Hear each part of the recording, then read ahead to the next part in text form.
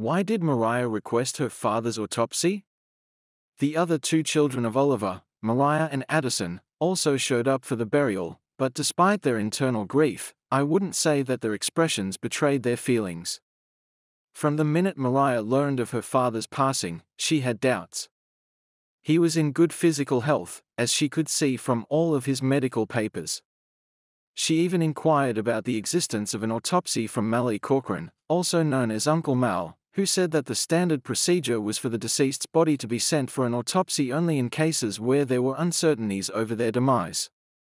Uncle Mal informed her that foul play had been ruled out by the authorities and that her father had passed away from natural causes. Mariah attempted to discuss her concerns with her husband and her older brother Addison, but they both believed that she was exaggerating. When Mariah visited Talcott, she confided in him that she thought the notorious CIA agent Jack Ziegler was somehow connected to her father's demise. Talcott, like others, was shocked by her assertions and hadn't considered that perspective.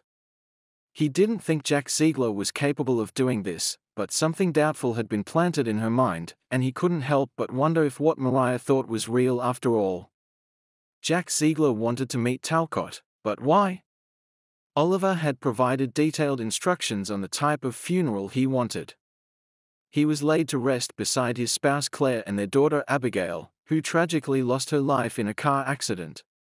Oliver had a lot going on in his life that no one knew about. While Oliver was pleased with Mariah, he thought Talcott was the most obedient of his kids. Although Talcott was unaware of it, others observed that he and the former had a particularly close bond.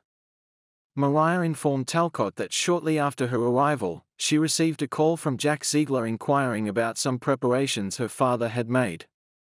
Ziegler stated that Talcott was aware of it and that he needed to speak with him right away. Since his father had not informed him of any arrangements, Talcott was at a loss for ideas. Jack Ziegler attended the funeral at the conclusion of the first episode of Emperor of the Ocean Park, and he spoke with Talcott one-on-one.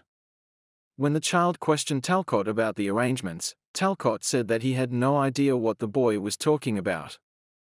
Ziegler stated that he wanted to talk to him about the arrangements since he didn't want his family to be in any risk. Although Talcott was unsure if that constituted a threat or a worry, he became aware of his father's numerous worries.